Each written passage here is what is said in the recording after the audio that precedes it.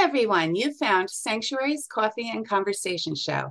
I'm Myrna Haskell, executive editor of Sanctuary Magazine. This is an online publication for women that empowers and inspires with a focus on the arts, philanthropic pursuits, health and wellness, culture, and community. You can find us at sanctuary-magazine.com. This morning, my guest is Chris Atley. She is CEO of Decisions by Design. She is also an award-winning success coach, speaker, best-selling author, and her book, Abundant Solutions, and that is Solutions, is excerpted in the magazine this month.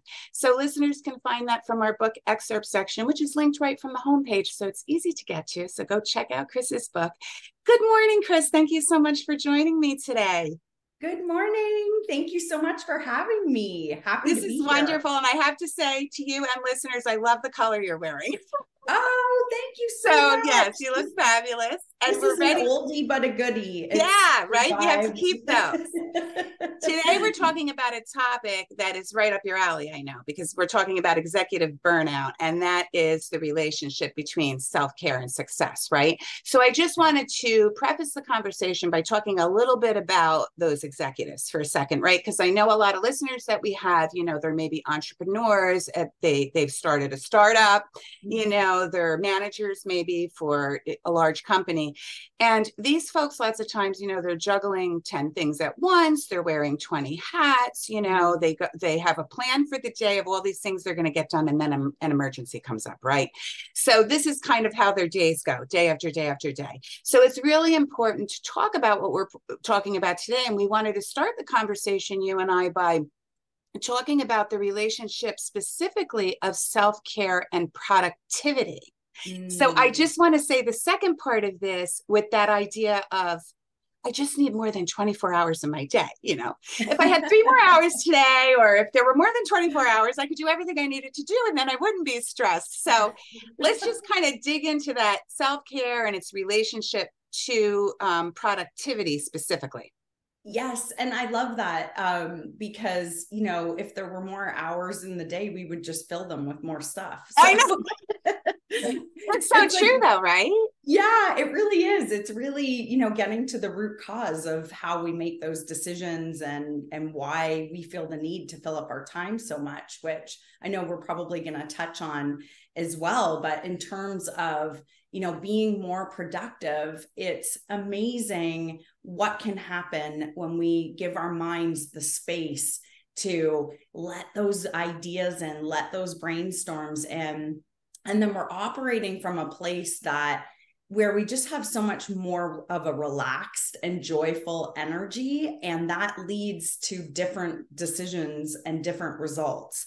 And so that's really what I have noticed for myself and with, working with clients over the last 16 years is that our decisions become different. We become more resourceful and we start to see solutions around us that we may not have necessarily seen because we have our head down and we're so busy and it's go, go, go and get this done and this done. And of course we all need to, get things done and take that inspired action, but we're so much more effective and impactful if we can just take a breath, operate from a more calm place and really, as I was saying, let those solutions come in and those brainstorms.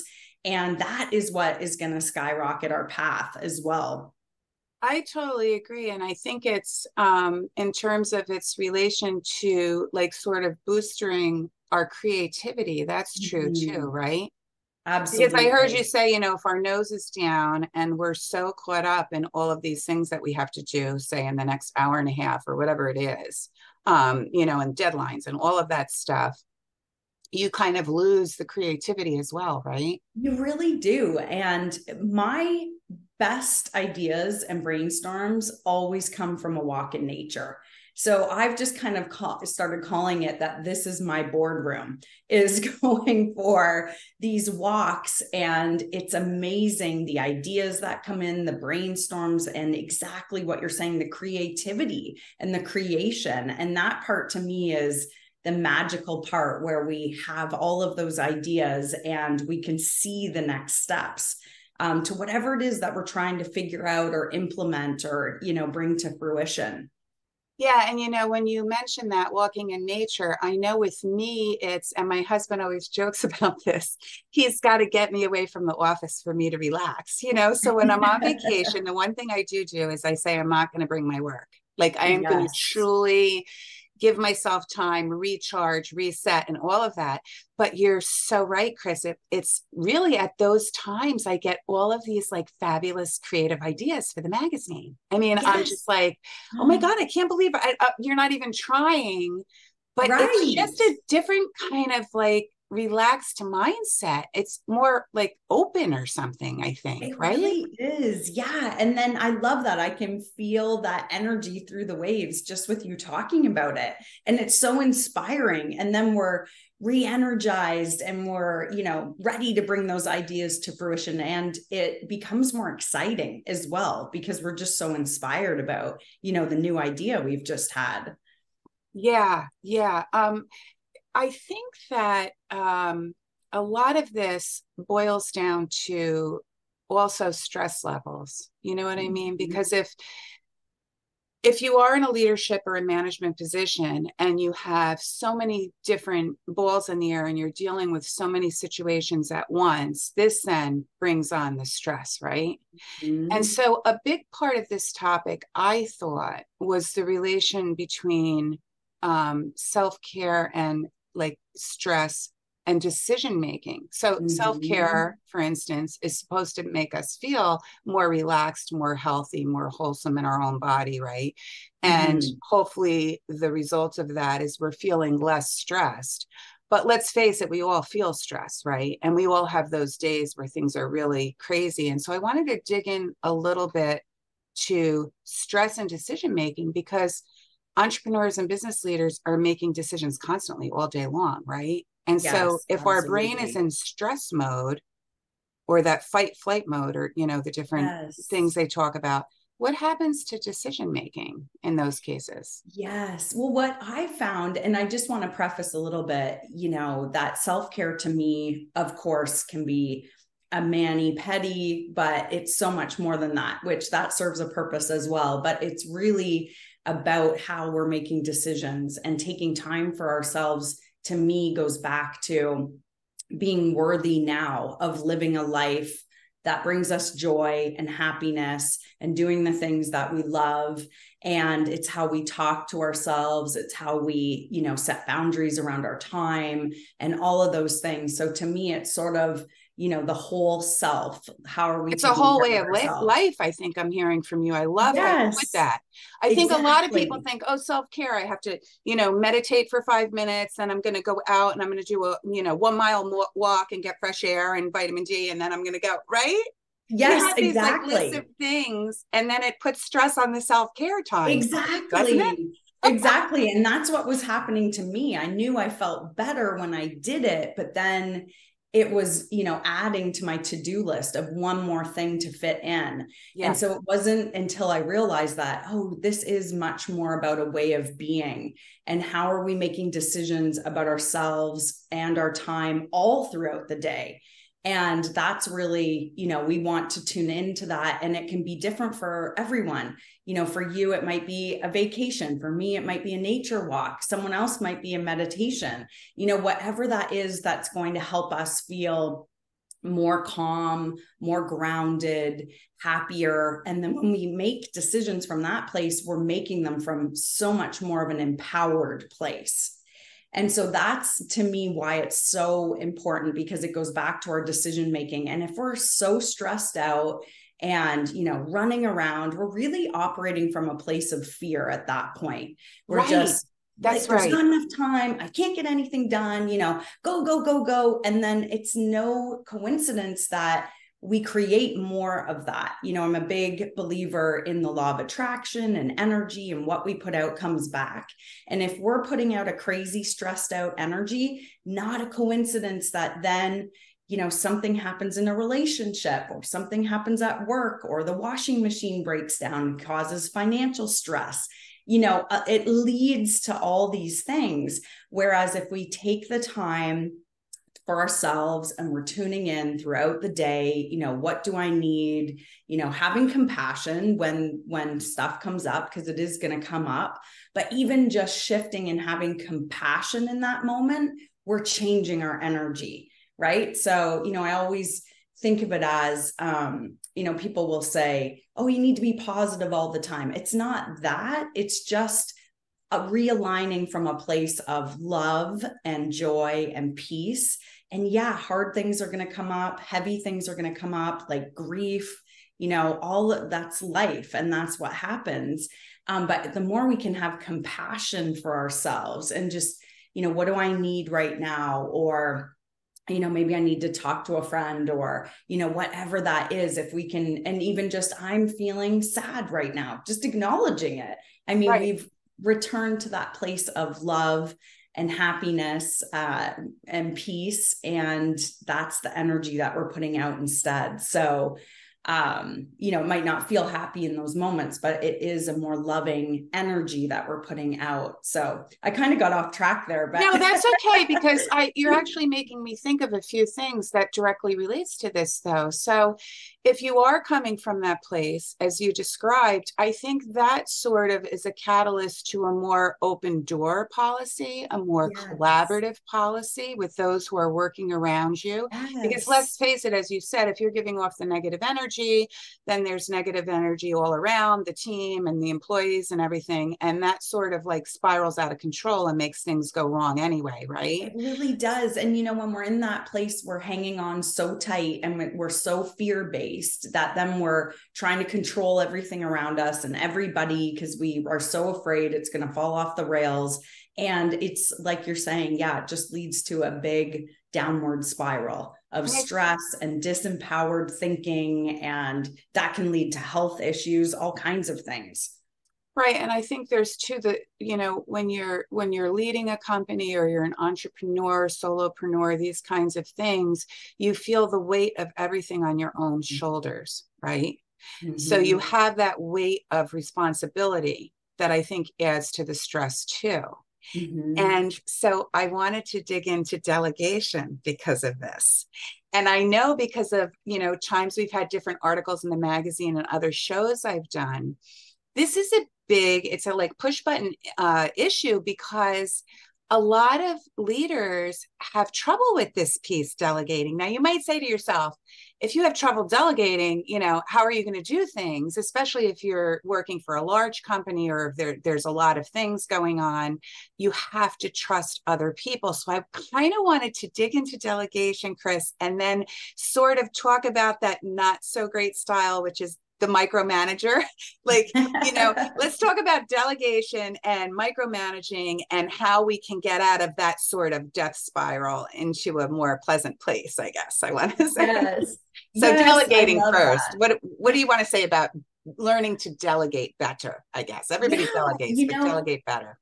What I've found is it all comes back to beliefs. So what we believe, and, we sort of touched on this earlier, but we need to look at what is keeping us in this place of making decisions, and that I have to do it all myself, or I'm the only one who can do this well and properly, right? And look at, what if I shifted that? And what if I thought, there's people that can do some of these tasks even faster than me or better than me. And what is it like to receive support, right? It all goes back to self-love.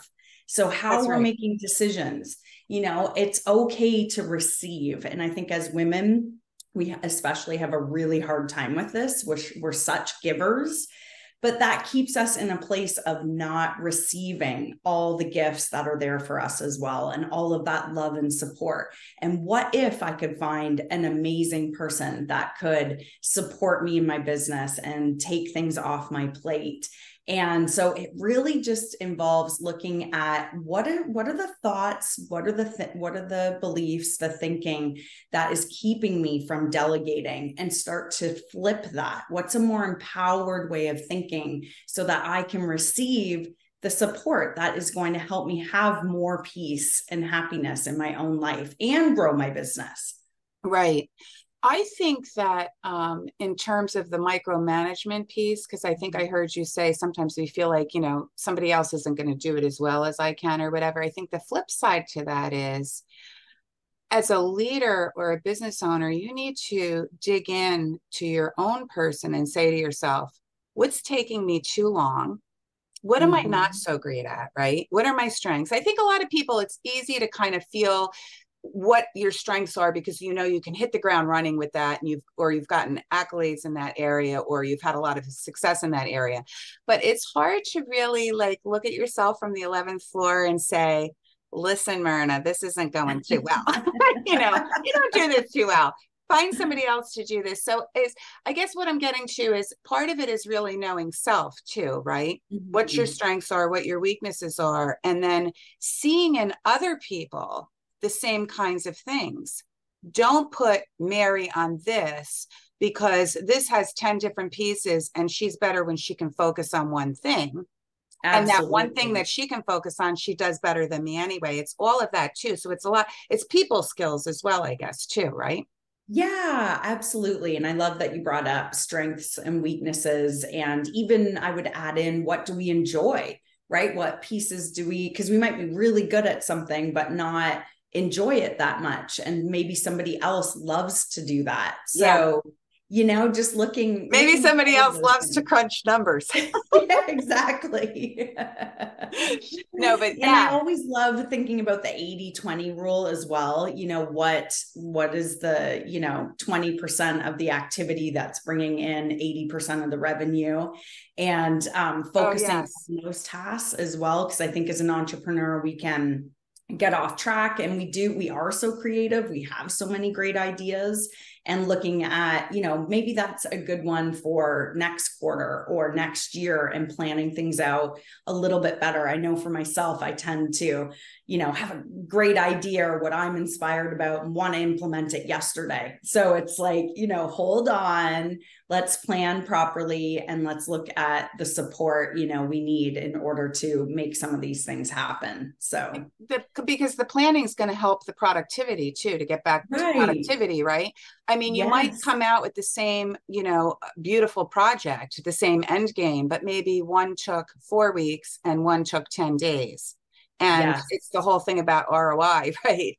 I mean, you have to look at too, how can we tweak this so that we can get to what we want in the end quicker without being stressed, though, right? And that's what I was going to say too. Yes, I'm so glad you said that, because, we really have to go back to the decision making. How am I making decisions? Am I making decisions from a place of fear or from a place of faith and trust that things are going to work out all in the right timing? Because if we're in fear, then that's when we tend to load up the schedule and say yes to too much and take on too much, even to ourselves, just with our own ideas, thinking we need to just implement everything now.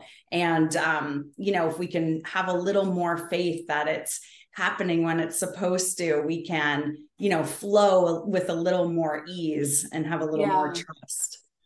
And I think, a big part of it too, that collaborative piece, I think for folks that, they either own their own company or they're running a department and maybe they are a very creative person, but let's face it, things can get stale too, right? Mm-hmm. So when you bring a bunch of different points of view in the room and you really give those people the space to kind of run in their own direction, it makes things more interesting and more fresh too, right?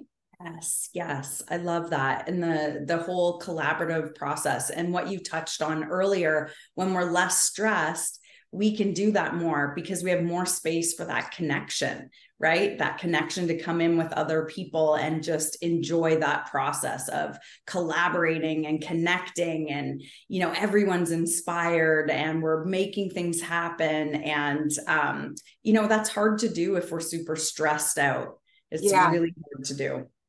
And, I've said this before on this show and in other places, so I hope my listeners aren't getting bored with me on it, but I have to say it again because we're talking about this. There's something about being in a room with a group of women or, a really good team where the energy just makes it more productive. The in the same room energy. Do you find that? Like, I make sure that I get together with, some of my top editors and writers every year in person several times, even though we're living all in different areas, right? Because every single time, Chris, we get like a week's worth of work done. And it's not like this kind of thing, like we're usually having lunch, we're having a good time, but it's the energy in the room where everything's just coming together, and we like look at the end of the day and we're like, oh my God, we got so much done. Do you know what I'm talking about? I love that. Yes. It's like feeding off each other, right? And everyone's just in that zone of creativity and invention. And I know that's the best. And then that makes you happy, and it makes you less stressed because you're getting things done, you're feeding off your team members. Yeah, totally. I wanted to talk about perhaps an elephant in the room, because I know there's people out there listening right now, and this is what they're thinking. Are you ready? They're thinking, listen, I got this demanding job. I've still got kids at home. They're teenagers now. I'm running them around when I'm done with work late, and I'm dealing with helping out my elderly parents. I don't have 2 minutes or even 30 minutes a day to stop and take a breath. Like, what do we tell to those people? Do you have tips for those people that just say, it's not that I'm overwhelmed because I don't know how to time manage, or I don't know how to take a breath, but I'm just overwhelmed simply because my schedule is overwhelming. Like, I have so many things. I don't know what to do with myself. What do you say to those people? Because I know they're out there right now listening. Yes. And you know what? I was one of those people, and it continues to be my life lesson, because old patterns die hard, right? So when I first started practicing self-care, I had a newborn. So, it's like, I don't think there's ever a good time when this is our personality, this type A driven, knows how to get things done, but at what expense and what cost, right? And what I learned is when I started making time for myself, and there's no right or wrong way to do this, again, whatever lights you up and makes you feel good. But when I started to do that, I realized something really important happened.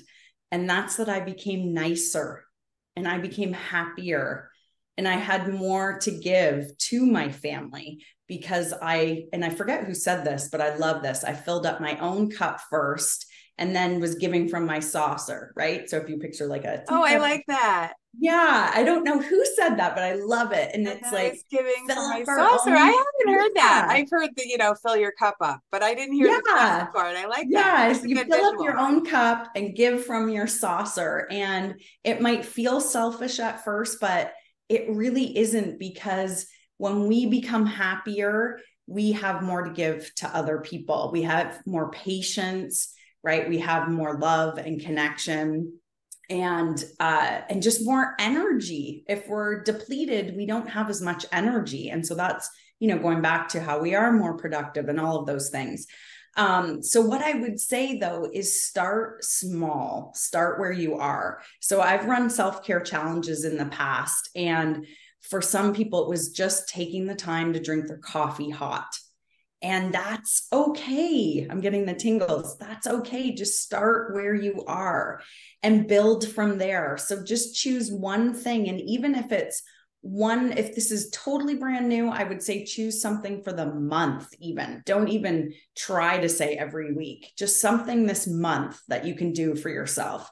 If so give us a couple of ideas that you might have, or that you might have shared with some of your clients, because I know you're also a coach and you do a lot of these speaking engagements. Do you have any, or maybe something you heard from somebody else, something that you can share specifically? So what I started doing when I first started working with a coach to make sure I wanted to be a coach, and then I made all these changes, and this was at the same time, is I started making appointments to go for a massage. Now that is so much more commonplace now. At the time, people didn't just go to, for a massage.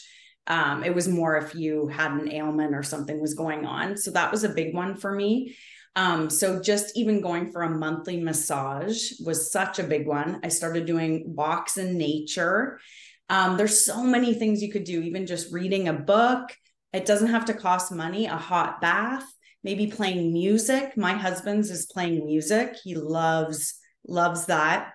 That's his the way to shut down too. These are all ways to sort of, and I know with massage, you don't realize how tightly wound you are until you do that, until you take a dive in the pool and do some laps, or until you get that massage and you're like, it feels like just a release. It's almost scary though, in a way, right?